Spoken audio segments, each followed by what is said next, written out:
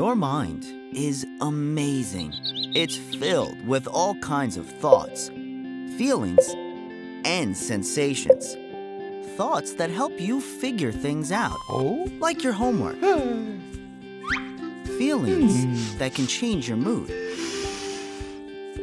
And sensations from your body that tell you things, like you're hungry. We call these thoughts, feelings, and sensations hubbubbles. Sometimes, though, the hubbubbles can get pretty distracting. Isn't that right, Yeti? We call this the hubbub. The hubbub makes everything harder than it needs to be.